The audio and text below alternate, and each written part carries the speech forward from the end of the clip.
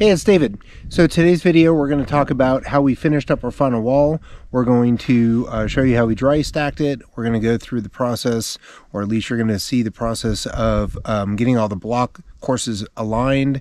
We're going to mix up our surface bonding cement and then parge the remaining of the walls. Part of the back wall had already been done, so we just need to finish up the back wall, do the back of the wall, sorry, and then get the front of this wall done so that it will be good and strong and ready to go for filling all the voids with concrete soon enough. Thanks for tuning in, and if you like the video, please don't hesitate to hit subscribe, and if you do have any questions about the process, feel free to leave a comment down below and I'll be happy to respond to you as quick as I can. Have a great day and enjoy the video.